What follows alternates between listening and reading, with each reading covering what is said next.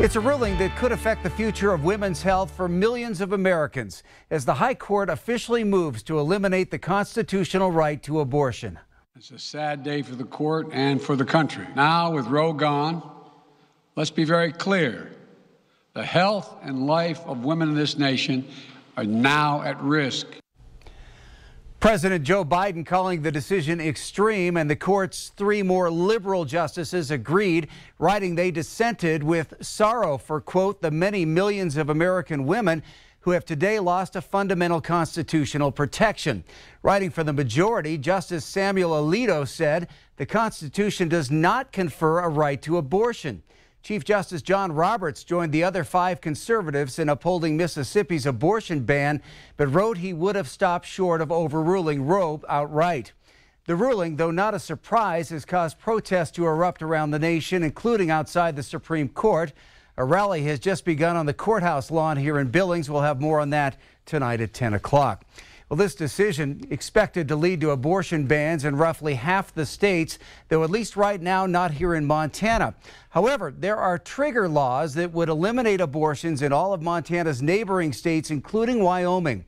Abortion is protected here because of a 1999 decision by the Montana Supreme Court known as the Armstrong decision, which found the state constitutional right to privacy gave women the right to have an abortion prior to fetal viability. That means abortion's future in Montana is in the hands of the legislature and the Montana Supreme Court now. For more on how today's ruling will impact our state moving forward, here's MTN's Jonathan Ambarian. In the hours after the U.S. Supreme Court released its decision, leaders made clear that the debate over abortion in Montana was shifting to within the state. For now, it's expected no immediate changes will occur, but the next word on whether that continues could be in the hands of the Montana Supreme Court. Abortion is healthcare, full stop. I would say further, abortion remains legal in Montana, and that's what we'll continue to tell our patients. Stephanie McDowell is the executive director of Bridger Care, a nonprofit based in Bozeman that provides reproductive health care, though it does not perform abortions. We've seen an increase in our patients accessing emergency contraception and IUDs. And with abortion bans in place, access to birth control will become even more essential. But the reality is that contraceptive care is already limited for too many people. Bridger Care has also taken over distributing federal family planning funding to clinics around Montana, including Planned Parenthood, which does offer abortions. With neighboring states implementing trigger bans on abortion that will take effect automatically, McDowell expects an influx of patients from outside the state, straining Montana abortion providers. For those opposed to abortion in Montana, the federal ruling was welcome, but it's not likely to bring immediate changes because of the Montana Supreme Court declaring a right to abortion under the state constitution in the 1999 Armstrong case. In a statement, Montana Family Foundation President Jeff Laszloffy said, quote, "Our work is just beginning," and he called for amending the state constitution or overturning the Armstrong decision. Attorney General Austin Knudsen and Republican leaders in the legislature have also called on the state Supreme Court to reverse Armstrong. The court at that time ruled that a woman's ability to pursue an abortion is a right to privacy, which honestly is not contained within the Montana Constitution. I asked House Majority Leader Sue Vinton if they've discussed calling a special session to propose more abortion restrictions. Well, we're certainly discussing all available options. As we saw in the 2021 session, when we were able to pass and the governor signed a number of pro-life bills.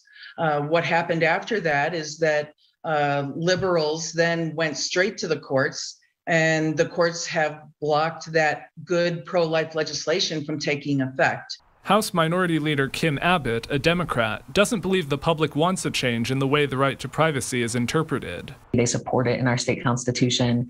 The Democratic caucus certainly supports it. Any attempt to eliminate or roll back the right to privacy, I think, would be met with some strong resistance from Montana voters. In Helena, Jonathan Ambarian, MTN News.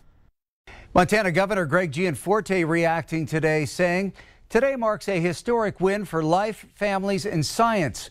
With this monumental decision, the Supreme Court has restored power to the American people and their elected representatives. I'm in discussions with legislative leaders on next steps as we work to protect life in Montana. Montana U.S. Senator Steve Daines is the founder and chair of the Senate Pro-Life Caucus. He issued this statement: the United States Supreme Court's decision in Dobbs today ends a historic injustice and rightfully ends one of the world's most horrific abortion policies. The long overdue demise of judicially imposed abortion on demand gives bright new hope to unborn children and their moms across America. Montana's Democratic U.S. Senator Jon Tester, who's a strong supporter of Women's Health Protection Act, released this statement today. The Supreme Court's ruling now means women and doctors will be put in jail when exercising this long-held right in states across the country. No judge or politician should be telling women how to live their lives or undermining their fundamental right to privacy.